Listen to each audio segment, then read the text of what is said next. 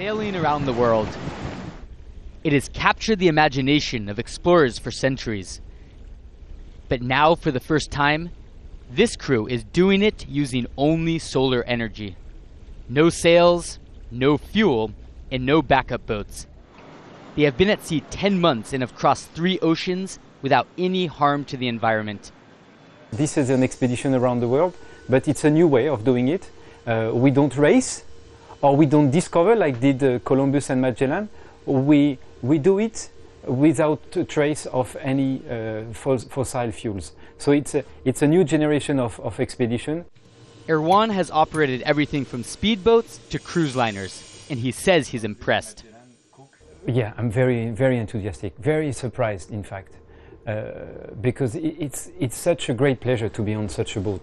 It's silent. All the technology is working perfectly fine.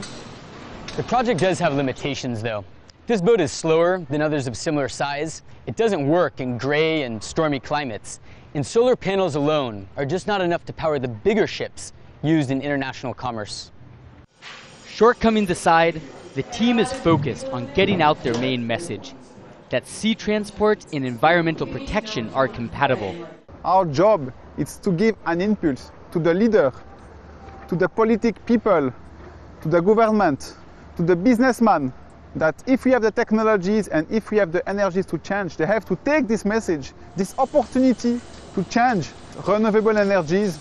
It will never stop. Not like the oil or the gas. One day it will stop.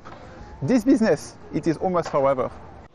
After leaving Doha, Planet Solar's round-the-world journey could be a success after 2 more months of navigation.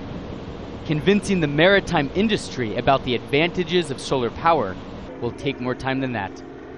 Kauffman, Al Jazeera, Doha, Qatar.